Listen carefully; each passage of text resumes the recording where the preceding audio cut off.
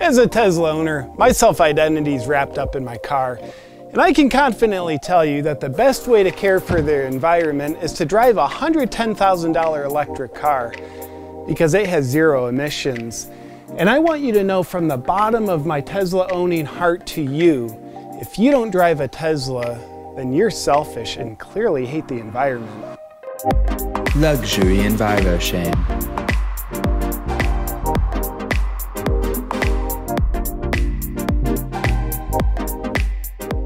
Caring about the environment's the convenient rationalization I use to cover up my real motivation for buying a Tesla.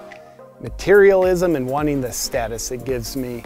But as a Tesla owner, I don't acknowledge this truth, and neither should you. Instead, I'd rather just have you think I'm rich and that I care about the environment. How in the hell do you close this thing? Fucking hell. Got it. I love to carbon shame people for driving regular cars. They have the carbon footprint of a Sasquatch in a china shop. I have no idea why people drive regular gas-guzzling cars instead of a six-figure zero-emissions Tesla like me. I just don't get it. Teslas are the $20 green juice of cars. You have no idea why you're drinking it, but you do because everyone else in the upper middle class community is, and you want to feel included. A secret that all Tesla owners know is you no longer have to do something admirable to be admired. You just have to own a Tesla. And here's some accurate assumptions that all people think when they see someone driving a Tesla. They're forward thinking. That person's probably a highly successful programmer earning at least $200,000 a year. That person's better than me. I'll bet they listen to audiobooks.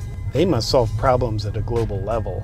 They probably worked out on their Peloton bike this morning in their high-rise apartment. That person's single-handedly ending global warming. I'll bet they have a lot of charisma, yet like to keep to themselves. They probably founded Facebook. When I'm not carbon shaming people, I love to focus on the Tesla features I can't live without. There's so many that I don't remember most of them, and therefore they all add value to my life. Each one that I do remember takes me an average of only 11 minutes of frustration and struggle to remember how to activate. Some of my favorite features are self-driving mode. Nothing makes me feel more stress and terror than when I completely give up control of my car as I relax into self-driving mode. And it makes me think that I'm important enough that I don't have time to drive my car when I'm riding in my car. It also enables me to more safely indulge in my self-destructive lifestyle of drinking too much wherever I go. Video games. What do people desperately want but never get when they're buying a luxury gas-guzzling car? A video game system. But as a Tesla owner, I get this incredibly useful feature. Now when I arrive at my destination, instead of getting out of my car, I stay in my car for hours playing the world's most expensive video game system. Ludicrous mode. Going from 0 to 60 in 3 seconds is lame.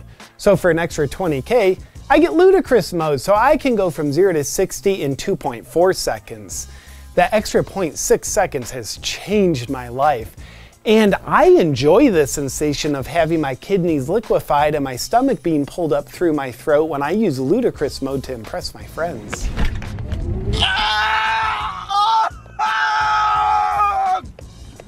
Dude, I almost crapped myself. No, you actually did. Doors that open upward. My Tesla Model X has doors that open upward, and that makes me feel like a Michael J. Fox in Back to the Future, just with less Parkinson's disease. And they make me think that people are admiring me instead of thinking I look like an idiot. I've also closed the door on each of my children's heads multiple times. Song and dance mode.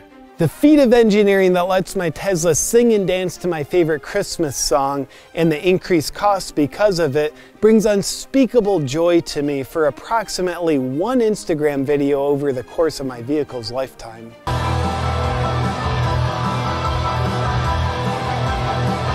When my Tesla needs servicing, I enjoy having to wait a couple weeks for an appointment. The fact that the company doesn't let regular shops work on their cars gives me the luxurious experience of waiting. and not being able to drive my car. And that makes me feel the value of exclusivity. It's like waiting in a long line to get into a club. Yeah, there's other clubs I could go into, but this one has the longest line, so I think I'll wait. As a Tesla owner, I have a borderline problematic obsession with Elon Musk. He's the most inspirational person to ever walk the planet.